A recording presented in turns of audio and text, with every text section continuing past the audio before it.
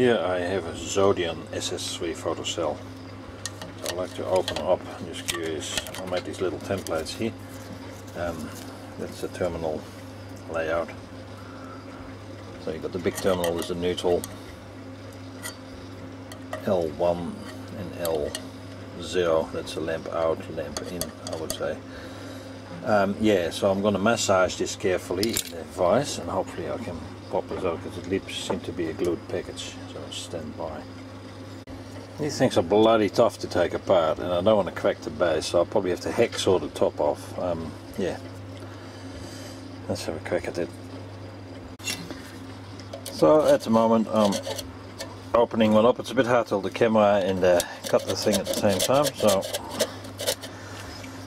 I'll abandon that idea. Well, I got the device decapitated. They're very well sealed. It's a very well sealed unit. This one has an opaque cover, while some of these devices have a clear cover. And I've seen YouTube videos where they have actually a green colored cover. It's probably related towards the type of sensitivity to a certain amount of light in lux.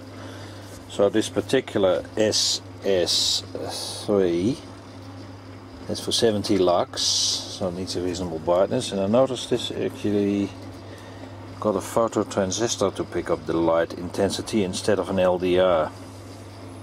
I'll try to decipher backwards, engineer the circuit board, how it's designed. This is the actual switching device, a BT824-6008. Transistor, I need to dial into that. And the circuit board. The onboard voltage drop capacitor is at 275 volts rated, and that looks like a 224, I think. And a couple of electrolytics. I need to take these the board out of the thing. They look like an integrated circuit underneath here too. And it's copper rivets, so it's actually quite a well-made board. Although there's a lot of electronics in here. Oh, there's a date code here, 5/16, so 2016 I would say. Zodion Ltd, and it got marked here Zodion Europe.com. So yeah, we're gonna drill these pins out and have a look inside the device. There's quite a bit of electronics on this board, more than I expected. So these black devices here look like bridge rectifiers here on the right hand side, or small transistors, but they're connected in diode function. So timing, I see a whole lot of SMD components, so I'm not going to reverse engineer. There's obviously some timing constants and other things in here. And then on the top side, yeah, I marked it neutral active, and the load, which is actually marked at the back of this board as well. They got a code on here, neutral is visible there, LO and L1. It's actually quite a nice setup. It's copper rivets from the terminals to the board, well terminated. But again, it's electronics, it's good, looks good. Time will tell how long it's going to last for, because I found it curious that these things are already being replaced, less than a year old. Don't know what the reason is. They were on the skip, but they're all working. That's a surge diverter, I think. That looks like an SVC surge something device. And two electrolytics, and then you got the little photocell. Another interesting thing is the board is designed as Zodion Photocell SS6.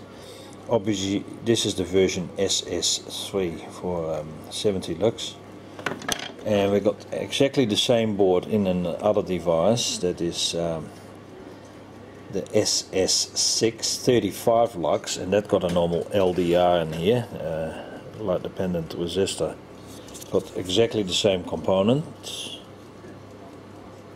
Obviously the IC underneath might be programmed differently, so about 10 or 12 of these, and they all appear to be working, so that's why I'll put a video together of these things.